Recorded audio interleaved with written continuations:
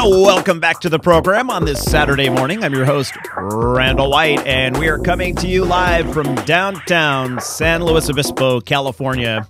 And as I mentioned in the last segment, our compass word this hour is bubble. It's simply a word we use each week to connect all of our second hour guests with a theme. Now, using the term bubble for this week's show, we're able to explore the worlds of food, beverages, and travel with a little bit of a twist.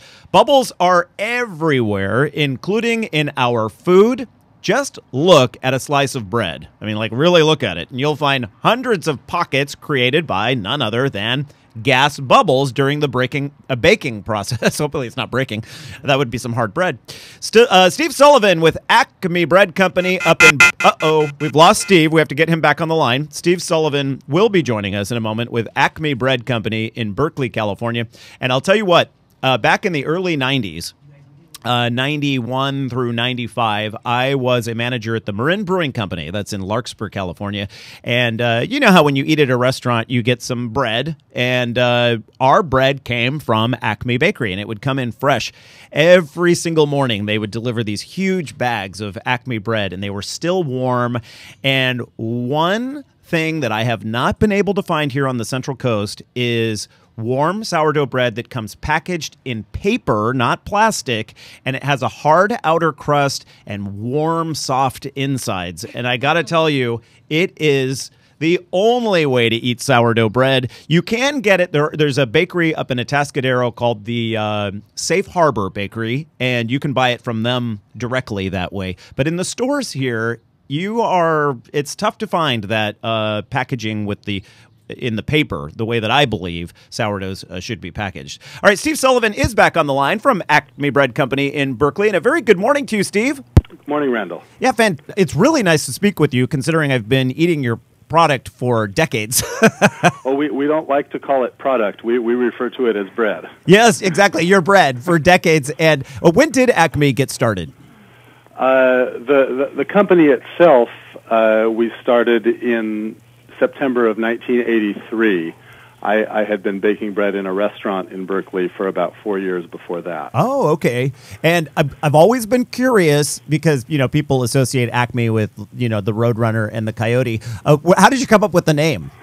It was kind of a process of elimination. We eliminated every other word, and that's what we were left with. Right. So we wanted it to not be sort of a cute name, which were very popular at the time in the early 80s, and we didn't want it to be a French name, and we didn't want it to have our name. We didn't want it to be a personal name. We wanted it to indicate that it was a place where people were working hard, that it wasn't a little sort of boutique-y or dilettante-ish operation. And the word Acme means the pinnacle in Greek, and it also has a long history in America as a name for small industrial enterprises, particularly around the turn of the century, the early part of the 20th century, which is why it appears in Roadrunner cartoons. Yeah, and also to let the bread speak for itself, right? It's not people aren't buying it for the name; they're buying it because they love that bread.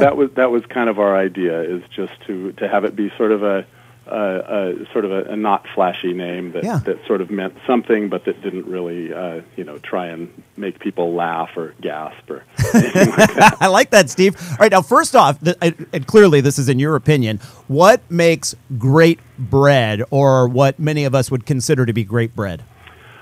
Well, I think probably, that there are a lot of factors, and certainly a lot of it has to do with the situation that a person is in when eating bread, when enjoying bread, when being served bread. But to try and be a little bit objective about it, I would say that fermentation and adequate fermentation, for me, are the keys to getting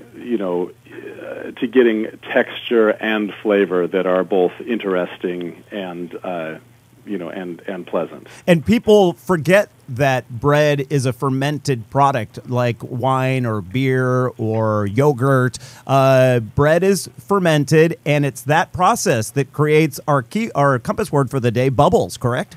Well, that's true. Yeah, the yeasts produce carbon dioxide as a byproduct of their activity, and that carbon dioxide is trapped in the gluten network of the dough, and those bubbles expand and leaven the dough, turning it into something, to varying degrees less dense than a pudding. Mm-hmm. Right. How important is it to have just the right yeast? Is that something that is kept under lock and key by many bakeries? Well, there are certainly bakeries that keep it under lock and key. Our door never actually gets locked because we're always in operation. But right. If a certain bakery keeps the yeast under lock and key, then another person who might want to use similar yeast would have to do something as complicated as going to the store and getting some whole grain flour to acquire, pretty much the same yeast. I see. Because wild yeasts are prevalent in the environment and commercial yeasts are prevalent in the stores. I see. So there's no real way to maintain. There's no exclusivity certain yeasts. I mean, certain areas have certain yeasts that tend to predominate. Wild yeasts appear on the exterior of lots and lots of different fruits. That's why grapes turn into wine, because wild yeast accumulates on the surface and ferments the sugars when the grape skins break. Years ago, Steve, when I was a nutrition major at Cal Poly, I had taken a course on fermented products, and right around that time, San Luis sourdough was getting started, and there was a rumor going around. I don't remember learning this in any of my classes, but there was a rumor going around that the founders of San Luis sourdough had paid some substantial money for a sourdough starter from one of the companies in San Francisco so they could really duplicate. Does that sound like something that would be valid?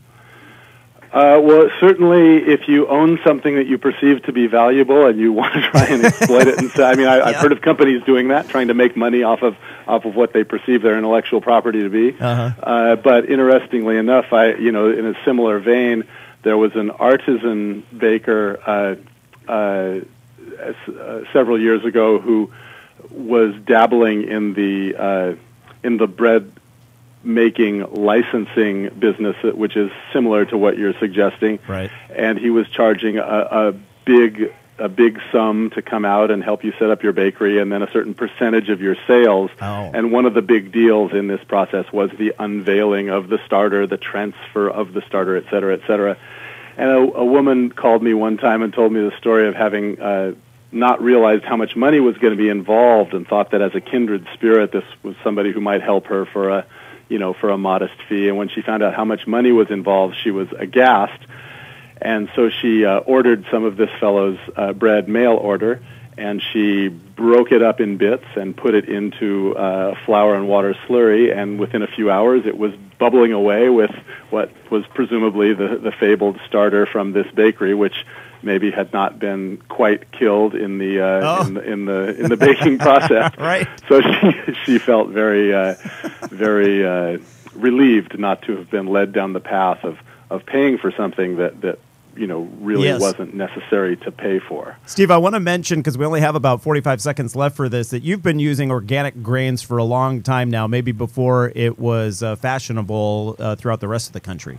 Well, since we began, all our whole grains have always been organic. But in 1999, we were able to switch to using organic white flour as well, and it's just part of the notion that we want to support the kind of farming that pays attention to the land and the condition of the land, just as we like to do the kind of baking whereby the bakers are paying attention to the dough and the condition of the dough. Right. So Steve Sullivan with ACME Bread Company up in Berkeley. If you find yourself in San Francisco, there's no greater mecca for foodies than the Ferry Plaza, and you have a location there, Steve, that I've been to. Grab a loaf and you will not be disappointed. Steve Sullivan again with ACME Bread Company. It's acmebread.com. Thank you, sir. Thank you. Bye-bye. Just ahead, we're going to a national park where bubbles are one of the main themes there. I'm your host, Randall White, and we're back in just a moment.